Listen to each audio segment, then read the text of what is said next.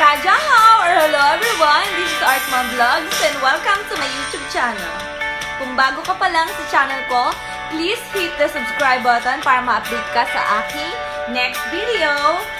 Okay guys, sa lahat ng mga nag-subscribe sa channel ko, maraming salamat po. Tapos gusto po ako nagpapasalamat sa inyong pong suporta at sana po ay forever tayong magkasama dito sa YouTube. Ano po guys? So, ngayon po, ang topic po natin sa vlog na gagawin ko ngayon ay kung paano magpunta sa Taipei at mag-ride ka sa bullet train. Sorry na pala ko guys. So, ayun guys, i-upload ko dito yung video kung paano mag-purchase ng ticket at saka yung itsura ng challenge station. So, kung hindi nyo na itatanong guys, mas maganda ang bullet train kaysa mag-travel ka ng bus or ano, kung nagmamadali ka. Pero kung hindi ka naman nagmamadali, mas advisable din naman ang bus kasi mas cheaper yung price niya. Pero, katulad ko, halimbawa pag umuwi ako ng Pilipinas, nag-bullet train ako para mas mabilis yung pagpunta ko ng airport at hindi hassle na din naman. Kasi, siyempre pag bus, malayo, medyo matagal yung biyahe. So, mas maganda talaga yung bullet train kasi almost 2 hours lang yung biyahe. Kapag ka bus, mga 6 to 4 hours na yung travel time papunta din sa Taipei, sa Taiwan. Guys. So, yun namang iba, sa Kaohsiung pumunta, pwede ka rin mag-bullet train. Meron din silang, dumadaan din yun doon, okay? So, ito, ipakita ko sa inyo yung video kung paano mag-purchase ng ticket. Pero, actually, pwede ka rin naman mag-purchase sa counter, pero, minsan kasi mahaba yung pila. So, much better mag-purchase ka na lang sa machine using your debit card, your credit card, or pwedeng cash na din.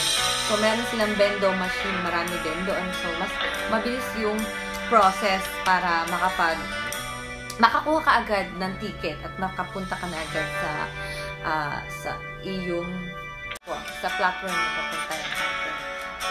O kahit sa destination na access ng bullet. Guys? So, sana makatulong itong video na to sa inyo at sana po mag-subscribe na kayo sa channel ko. Malaking tulong po ito sa akin. Maraming salamat po sa mga kaibigan ko. Shout out nga pala po kay Miss Nanet Chen na nagbigay po ng aking tripod. Na lagi po ako napagkakamalang may kasama kasi nga meron akong tripod. So, maraming salamat po guys. At sana po ay magtulungan po tayo. Kapit-bisig. Salamat po. God bless you.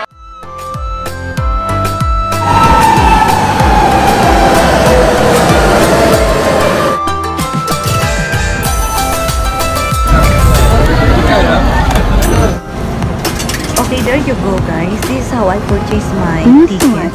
One-way ticket. Para sa bullet train. Please select your departure station. Yan, press nyo na yung Please select your destination. Departure area.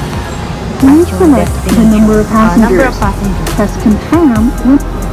Please select train number and close time. Tapos i-press nyo lang yung standard.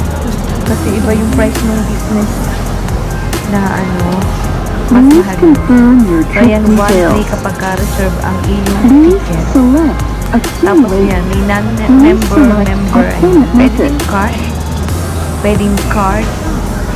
Please take I cash. choose cash. Tapos papasok mo lang yung pera mo sa bendo machine.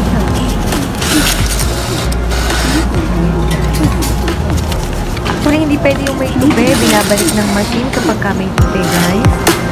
So, make sure na hindi nakatupi yung inyong pera. Makuha nyo ng maayos. Makampi. Ito yung serial number.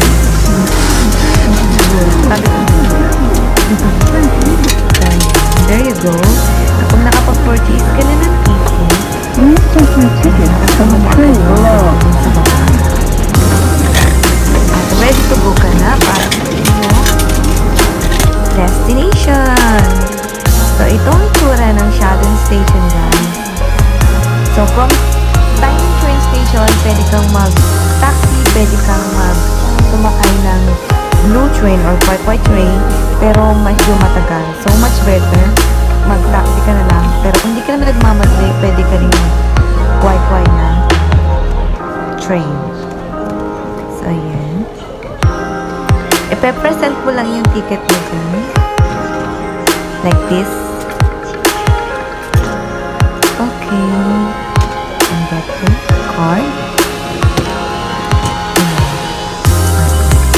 Gora ka na, girl.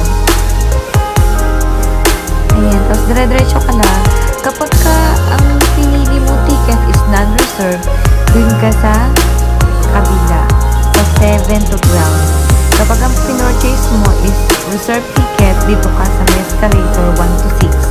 So, special yung reserve. Pero pwede ka rin naman dito dumaan sa kabila sa 1 to 6. Hindi naman nila itatanong sa iyo. So, yan. Siyempre, dun ako sa escalator kasi hindi na pag wala. Ayan. Meron din silang elevator actually. So, good luck sa travel nyo, guys. Madali lang yan.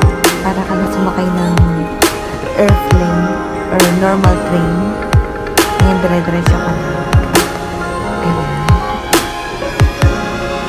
So, ito yung itsura sa taas, guys. As you can see, 6 to 12 dun yung mga non-reserved. At 1 to 6 ka dun sa reserved ticket. Ayan. Pag reserved ticket ka, guys, meron kang, of course, meron kang sarili mong upuan. Diba? Pag non-reserved, pwede ka rin naman na, pares din naman yung type ng pagdating mo. Pero, yun nga lang, for sure ka na may uupuan kapag ka reserved yung pinili. So, ito guys, yung train! Diba guys, ang bilis mo. At very convenient yung talaga. Hindi natin. Mabilis siya, pero yung feeling mo sa loob, very comfortable. So, I hope you enjoy this video, guys. At sana po nakapagbigay po ako sa inyo ng idea about bullet train. So, while waiting, you can make some video or mag-pictorial ka muna guys habang naghihintay ka